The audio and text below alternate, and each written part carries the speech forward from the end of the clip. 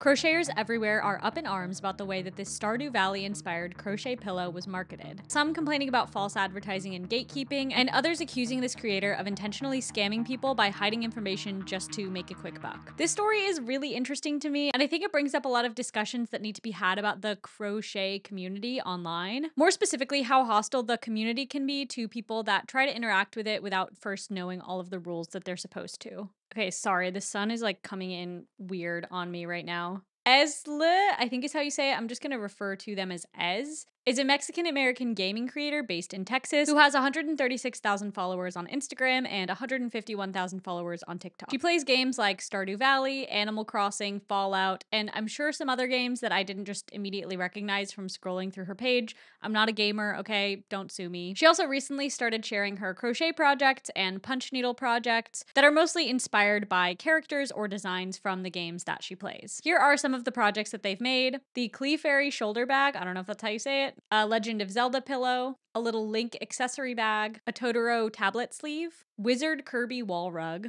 Ness wallet, Stardew Valley chicken wrist rest, and then the design that caused all of the fuss that we have to talk about today, this Stardew Valley chicken and egg pillow. So Ez started posting videos of this design. One of these videos got 3.4 million views on Instagram. While they only originally sold these as made to order designs where you just like go on the website, purchase it, and then she makes it for you, she decided to release a pattern for this particular design because of how much interest there was in the pattern. Her deciding to write a pattern was also in part because of how many comments there were on the reel asking how she did the color changes. For a little context, since I know not all of you are crocheters, this is what crochet color changes usually look like. Here's a little Astro Cat made by Aiden Wells Crochet. Here's a tapestry called Heat Seeker by Ty Bailey. And here is a tiger tapestry by Destiny Makes.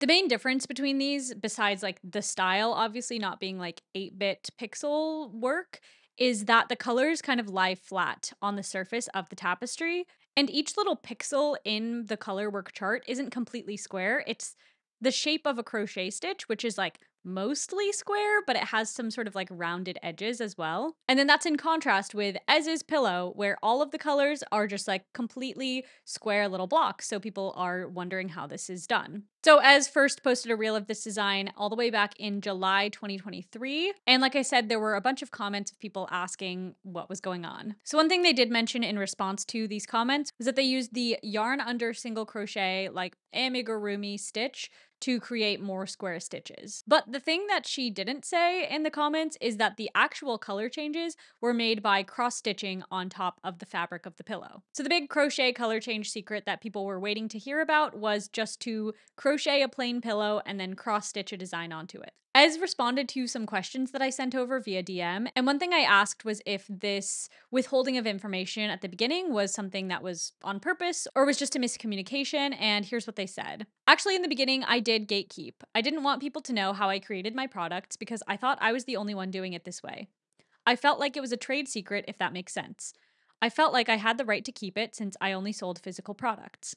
I've seen other creators avoid answering questions like this to gatekeep their techniques, so I thought that was normal, frankly. I let people know how I did my square grid, which is the yarn under, yarn over method and working in a circle, but that was about it. Not my color changing. I avoided answering those questions. We'll talk a little bit more as the video goes on about the quote-unquote gatekeeping aspect of things, but for now, if you are interested in learning new techniques, then you should check out the sponsor of today's video, Skillshare. Skillshare is an online learning community with thousands of classes led by industry professionals on topics ranging from organization to woodworking. If you don't know where to start, you can check out the learning paths. These can help you find a good starting place for projects with curated, high-quality classes. Each learning path combines multiple classes taught by different teachers so you can easily focus on a specific skill set. I'm still working on the organization and planning for creative freelancers path. I finished watching the bullet journaling class by Dylan Merzwinski in January, and it's completely changed how I use my planner for work and for personal things. Like, look at this. I love having all my little spreads.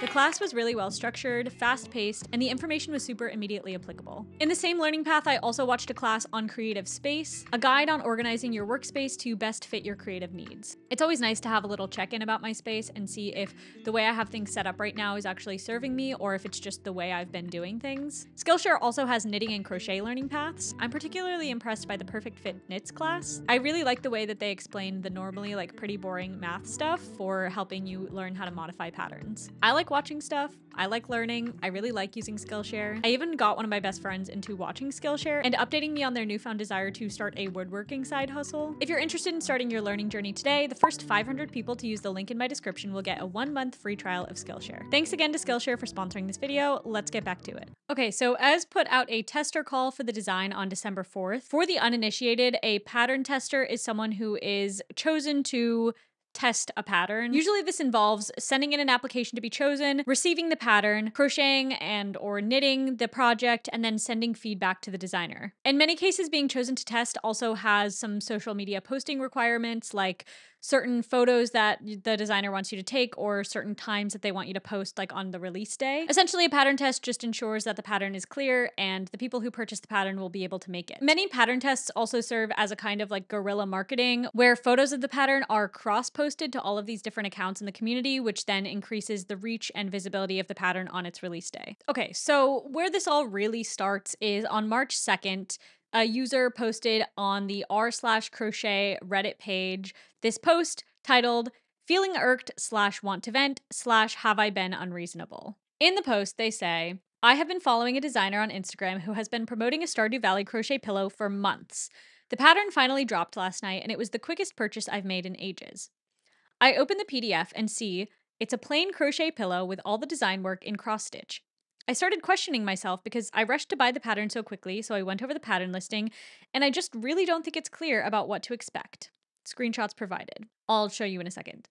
The designer did post that they wanted everyone to be happy, so if there was any feedback to reach out, which I did, hopefully diplomatically, and she was great about giving me a refund, but I can't help wondering if I am being unreasonable now. I don't know, maybe this post will stop someone else from jumping in with excitement like I did to essentially buy a cross-stitch chart. And here's what the description said. "Introducing the Crochet Stardew Valley Chicken and Egg Pillow Pattern, your passport to crafting enchanting Stardew Valley magic. Whether you're an experienced crochet artist or a newbie eager to dive into the world of yarn and hooks, this pattern is your gateway to creating a cozy, two-sided pillow inspired by the beloved game. What awaits you? Gaming-inspired adventure. Embark on a delightful journey into the world of Stardew Valley as you crochet a charming pillow featuring the iconic chicken and egg motif. Beginner's best friend. Worried about tackling a complex crochet project? Fret not. We've sprinkled video demonstrations throughout, revealing the secrets of working with velvet yarn, making the learning process fun and accessible for all skill levels. Double-sided delight. Just like the original design, this pattern includes instructions for both sides of the pillow. To add even more charm and detail to this enchanting project, the pattern incorporates techniques that includes cross-stitch color changes. These methods allow for intricate detailing and vibrant dynamic visuals, perfectly capturing the essence of Stardew Valley's beloved characters and scenes. Whether you're adept at these techniques or just learning, the pattern provides guidance and tips to help you master each step, ensuring your creation is as charming and whimsical as the game that inspired it." So the main complaints that this person raised and that I saw in the comments mostly boiled down to 3 different categories. The first one is misleading advertising and gatekeeping the color change method. The next, concerns about the pattern being written by AI. And then third, the trademark issues with using Stardew Valley's IP to monetize your crochet work. We sort of talked about this already with the misleading advertising of people being upset that in the comments,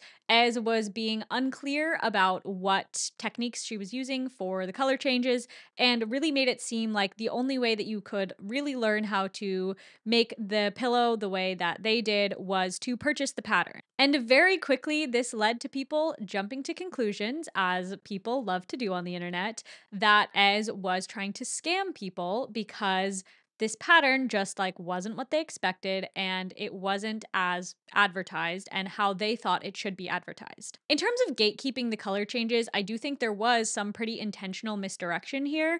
Ez posted a video making a Ness little accessory pouch, and in the video she shows herself crocheting some color changes where, you know, she has one color on her hook and then in the next clip there's a different color on the hook, and that's how traditionally crochet color changes are made, and then it just cuts to the end where the accessory pouch is completed. But in the case of most of her other colorwork projects, if not all, the background is just completely plain and then the colors are added later on. So people went back and found this and were saying she's intentionally trying to hide the fact that she is using cross stitch instead of crochet. Another thing that Ez mentioned when talking to me about the whole gatekeeping thing was that she was really inspired by an episode of Chef's Table. One of the chefs, he had a great dish. Then his boss told him, you know, once this dish is on the menu, it belongs to the restaurant. It doesn't belong to you anymore. And he said, go for it. There's plenty more where that came from. And that hit me so hard. I realized I was being insecure creatively. If someone is holding on to an idea that strongly, they must not be confident in being able to create anything else. And that wasn't the case for me. I had plenty more where that came from, so that's when I decided to do the highly requested pattern and let the secret out, so it can belong to the world and I can create other things. In another vein, some of the comments were complaining that the pattern description was written by AI. When asked if they used any AI to write the pattern or the pattern listing description, Ez said that they do use AI to write the descriptions, but for the pattern itself, that they did that all themselves. They said they stayed up long nights trying to make sure they could release by the deadline and making sure it was a quality piece. If anyone believes the pattern was written by AI, thank you, I tried my best. She does say also that she did use AI to write the pattern description. You can tell the difference because ChatGPT likes to use super fluffy words like whimsical and enchanting. She then cites the fact that she's just one person running a business and wouldn't have time to write everything herself. I don't think there's anything wrong with letting ChatGPT write out emails or product descriptions if it will allow me to have more time creating. Frankly, if I wrote my product descriptions, they'd be like, pillow good, I hope, you like? And here's the thing, a lot of people use AI for writing these days. I think there really can be merits to using it as a tool, but when you're using it to create a listing description that is not really relevant and or contains all of the information that you need for a product description, then that's when it falls short in my opinion. Her listing, either intentionally or accidentally because of, AI oversight, doesn't include any actual materials lists. Yarn and tools galore isn't a materials list. And this is where we start to see the downsides of relying on a program like ChatGPT to fully automate writing for us. It can be a great tool, but when it remains in its unedited AI mumbo jumbo state and obfuscates imperative information, it can quickly become detrimental. Other complaints of the pattern extend to usage rights. While it's not super clear in the pattern description, once you purchase the pattern, the first page says, it's important to understand that the item created from this pattern is not to be sold as your own, including at markets or similar venues. So essentially, if you buy my pattern, you can make it for yourself, but you can't sell it. And there's a lot of discourse in the community about whether you should or shouldn't be allowed to tell people if they can sell items made with your pattern. But the issue here is that since Stardew Valley is a trademarked IP, there's been some criticism of using a statement like this in this pattern. Stardew Valley is a popular farming video game that actually just recently passed the threshold for 30 million copies sold. And Concerned Ape, the creator of the game, holds the trademark for the Stardew Valley logo, name, designs, and slogans. According to their trademark, you must not use such marks without prior written permission of the company. Also kind of random, but the game is coming out with a new patch today. I'm filming on the 19th. It's coming out today. One of the updates is that you can finally drink mayonnaise in the game. Thank God. We've all been waiting for that, right? I thought this would be a fun second to take a quick break and hear a word from our Stardew Valley correspondent. Jaida, you there? Hello, it is me, your local resident Stardew Valley expert. And by expert, I mean I went on a few benders playing it a few times. And I'm not really an expert, but I really do enjoy the game. I think it's the best farming simulator. I want to show you what the first farm I made looks like. Yeah, that's right. Those of you who are longtime viewers of the channel, I look different now. No longer the Oompa Loompa in the back. I'm purple. Guess what? Heavily inspired by Abigail, Stardew Valley. That's a lie, but I'm saying it because she has purple hair. Love to give her amethyst all the time. She also loves pumpkins. That's something you need to know about Stardew Valley is everybody has favorites, likes, neutral, dislikes, and hates. And if you want to be friends with them, you gotta memorize it. I only have one bookmark on my Google Chrome web browser, and it's list of all favorites, Stardew Valley. Why? Because I'm serious about this game. I share a farm with my partner, but we are not partners in the game. Do not get it twisted. We both have our wives that we fought over. Unfortunately, I lost the fight with the wives. I did not get the wife I wanted. I got the other redhead. Did not want this redhead, and I wanted the other redhead. Unfortunately, that's the way it goes. I am pretty sure my partner didn't even want that redhead. He just took her from me because I wanted her. Here's our house. Here's our babies. The babies are scary. They crawl around. There's no supervision. Who is watching this baby? What are our wives doing at home? They are stay-at-home moms. I am the farmer. I am the breadwinner of the farm. Why isn't she taking care of the baby? Want to know how I play? I like to make friends with everybody. Yeah, that's right. I'm a Gemini. It makes sense. We have another farm. Me, my partner, and my other friend, Aiden. She says the way that we play is not relaxing. It's supposed to be a relaxing game. I need to go to the mines. Who the hell am I going to give this golden pumpkin to? If you don't know, there are universal favorites. The golden pumpkin is one. I would love a golden pumpkin, but I only have one. Who am I going to give it to? Oh god, I'm getting fucked. A lot of this backlash was contained to this Reddit thread on r/crochet, with a lot of people saying that they had tried to comment on her public posts and their comments were being deleted and restricted. As a result of the backlash that the pattern received, they eventually took down the pattern listing and posted this message in her broadcast channel on Instagram. Update. I want to be able to give the people who have bought my pattern my undivided attention with any questions or concerns they may have. I'm currently taking some time to consider valuable feedback I received with the aim of making the pattern better.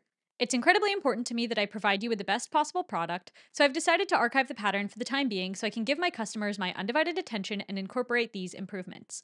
I truly appreciate your patience and understanding on this. It's my first pattern and it's heartwarming to know you guys were looking forward to it. Thank you once again for your support. It means more than I can express. So while the pattern was live, I had considered doing this like in-depth pattern review to let you all know what was in it if you wanted to purchase it and all of that. But since it's no longer available, I'm not going to be doing that, but I would like to outline a few things that I thought from looking at the pattern, which I did purchase it, by the way. And I want to give you a review with the context that this is this person's first pattern. Some important things I noticed right off the bat that were missing from the pattern were gauge information. The actual pillow pattern is pretty bare bones as well. It's missing some information of like how to join in the round. There's no step that says like slip stitch and chain or just like keep going and do like a continuous join. The pattern isn't quite step 1, make a pillow, but for something that is marketed as beginner friendly, it's missing some steps that I think would be crucial for a beginner to have in a pattern. And then the last thing is there's no clear instructions on how to do the cross stitch exactly and the importance of like the direction of the X, the way you cross over for the stitch. In one part of the pattern, they talk about how it doesn't matter which direction you cross the yarn over in the X. And it's kind of true. It doesn't matter which direction you do, but you should have the X's all be in the same direction for the whole project. So like for one project, your X's should be like this or like this, but you shouldn't combine them. You're supposed to stick to one for the whole project. I guess it's something people pointed out and complained about, that the stitches were a little messy. It's not a sin or a crime or anything. It's just cross-stitchers are going to be nitpicky about it. Some of the things that I liked about the pattern. The cross-stitch charts were broken down in order of like how you should add the colors in, which I think is really helpful for a beginner. So it's like first you add the whole like border region, and then you add the contrasting color of the border region, and then you fill in and go in as it goes. I don't really know how to explain it, but if you know how to cross stitch, you know what I'm talking about. I think this is really helpful for beginners. The pattern also includes 2 short videos. They were really cute and I thought they were a nice addition, and it really helped like visualize some aspects, especially if you are a beginner. And the pattern was like pretty concise and fairly visually pleasing. My final review of the pattern is that like it's really not that bad. It's not super beginner friendly in my opinion. There's a couple tweaks that could have made it easier. If I had opened this up as a complete beginner crocheter, I wouldn't have ended up with a square pillow in the end and stuff would have been a little wonky. The price point at $15 is a little bit higher than the market rate as well. And that seems to be another sticking point for some of the people who purchased it. Pattern prices range from free to, I've seen things up to like $25. And generally the patterns on that like higher end of the scale are garment patterns that are graded with a bunch of sizes. So like if you have a sweater with 9 sizes, it takes a lot longer to write the pattern and figure out the grading for all of the sizes than it would to write down a pattern for a pillow that's 1 size. Maybe if the pattern had been listed at a lower price point, people wouldn't have been so upset about it. Like if they had just paid $3 for some cross stitch charts, then they would have been like, this isn't what I expected, but like, all right. But at this higher price point of $15, it does feel a little bit more risky, I guess. Something else that people pointed out after looking at the pattern was that they thought that it hadn't been tested. And part of the reason that people thought that is because of some of the clarity issues in the pattern writing, but then also there weren't any pictures of pattern testers who had completed their projects on social media or in the pattern or anywhere. When talking to them, Ez mentioned that they did actually choose testers for the project. She says that she started out by choosing 5 testers and ended up with 4 in the end. They say that the testers were super nice and helpful. Something I kind of forgot to mention while I was filming before, but I thought I should add, is that a few people were also accusing Ez of having stolen this pattern from this website called Bracelet Book, where people post alpha patterns and like charts for different color work things. It's primarily used for bracelets, hence the name, but people also use it for like crochet and knit color work. I couldn't figure out the date that this was actually posted on Bracelet Book, but according to Ez, she made the pattern herself and did not steal it from Bracelet Book. She actually messaged the person to take it down because as said that she had made it first and this person was stealing her design. And we can get into the ethics of like its existing IP, who stole what, I don't know, but just thought I should mention that that's out there so that you can draw your own conclusions on that. Also, you may have noticed that I don't have any hair anymore, and that's because when I hit 100,000 subscribers, I shaved my head. Here's a quick little video of Jaida, Grace, and Kara shaving my head. If you want to watch the rest of it, then you can subscribe to my Patreon. I'll be posting a little video on there. Welcome. Welcome to... You look like scary aliens. Welcome to Jaida shaves my head. Like a babe. I become a barber. I quit and become a barber. Jaida barber era. Start with a mullet if anybody cares. It kind of looks like they're just getting a normal haircut. Alright, see ya! Bye! It's fun when you find looking inside. Do you know what the shape of your skull is? No, I'm about to find out. I think what I'm gonna realize is that my head is a lot smaller Your head than is I really thought. small. It is really small, right? Like, I think Crawford needs crochet help. Okay. I have a question for you. Okay. So at the end, I have this like little tail.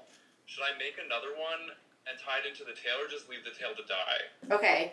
If you were in Animal Crossing IRL, would you want to be Tom Nook, a villager, or the character that you play as? Probably the character I The play as. character, Yeah. too. I like the tasks. Yeah. Me too. I like the outfits. I like the I like the purposefulness. house. Like, what else? What would I do if I was I Tom know. Nook? What am I gonna do but monetize my hobbies? Yeah. Grapes. This is gonna go in the trash anyway. So if anybody wants them, let me know. Speak before I throw now them or away. Yeah, if forever you hold your want peace. us to hold some for you. Oh, this is my favorite question. You are a supervillain in a cartoon world. Describe to me your ideal everyday main villain outfit. Oh, mine Oh. is easy.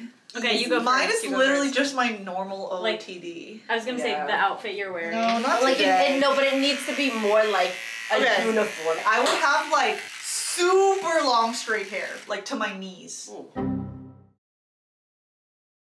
Okay, updates. While some people complained that Ez had blocked them after they commented on her posts, others said that she was very responsive in the DMs and offered refunds like immediately. Before she took the pattern down too, in response to the Reddit criticism, she did go back in and change the descriptions, saying that the pattern required knowledge of cross-stitch, but the information was still pretty buried within all of the AI stuff. I asked her if there was anything she wanted us to know about her business or what she does, and here's some things that she said. I really want people to be happy with what I create for them. When I created this pattern, I wanted to bring joy. I say that all the time. People say nice things about the items, and I wanted to give them a chance to make it themselves. I truly did not think people would be so upset about the colors being cross-stitch.